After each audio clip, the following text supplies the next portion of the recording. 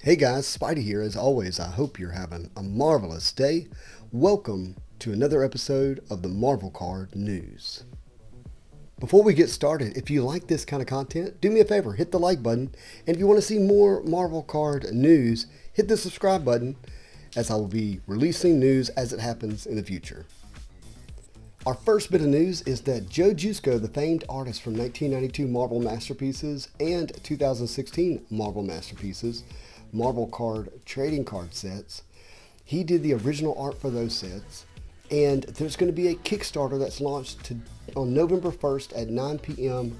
Eastern Standard Time. And here's what's really cool about that Kickstarter is that we're going to have 3 editions to purchase. So Kickstarter, if you don't know, is a way to raise funds for a project through backers before the project is actually, produced. That way the producers know they have the funds to make the project. And here's what's going to happen. We're going to have an opportunity to get a deluxe hardcover edition with dust jacket. Think of a coffee table type book that's going to have all of the art from the 1992 Marvel Masterpiece set inside of it. That's going to be priced at $59. The second tier is going to be a signed and numbered slipcase edition, which will be limited to just 1,992 copies. Pointing back to the year 1992 for the original Marvel Masterpiece set. And the price for that will be $295, and each of these copies will contain a trading card. A 3D trading card made of bronze, solid heavyweight. It feels like it's going to be like a paperweight, but it's going to be of the famous Spider-Man painting, which is pretty cool. But there will only be 1,992 copies of those, and it'll be priced at $295 each. And the third tier, which is insane, is an original painted masterpiece edition. Limited to only 104 copies because that's how many cards there were in the set, and each will contain an original fantastic character painting that is Joe's homage to the paintings that he produced 30 years ago. So simply stated, you're going to get an actual painting from Joe Jusko of a card from 1992 Marvel Masterpieces, because Joe has only created one painting of each character at the same size of his original 1992 paintings. And the price for that Kickstarter, for the third tier, for the original painted masterpiece edition, will be $2,500 per copy. So rather steep. Anyways, this project releases on Kickstarter on November 1st at 9 p.m. Eastern Standard Time.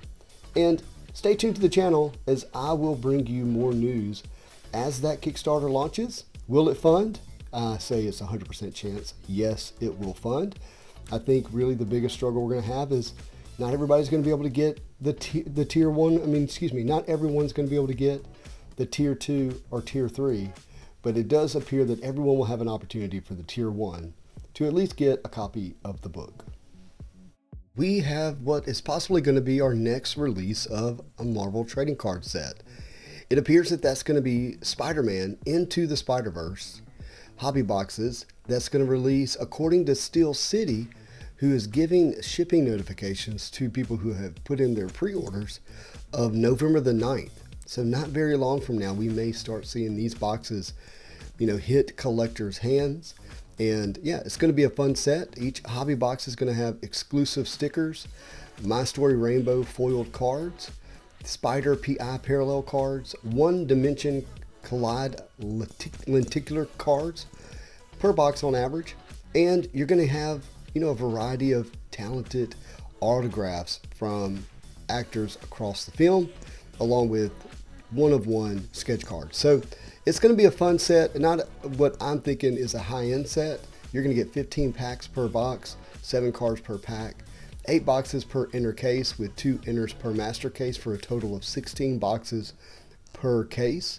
Yeah, so a fun set that's long overdue. I mean, this movie released, I don't know, I lose track, 4 years ago or something like that. And we're about to get the second movie. And, now Upper Deck is just now releasing the set, for whatever reason. I'm sure there's all the perfect excuses for why that hasn't happened. But anyways, we're now getting our next Marvel card set. So it is nice to be able to see some new cards before the end of the year, before Christmas. Maybe you'll be able to get this for your kids if they liked the movie. Who didn't? It was fantastic if you haven't seen it. Spider-Man Into the Spider-Verse.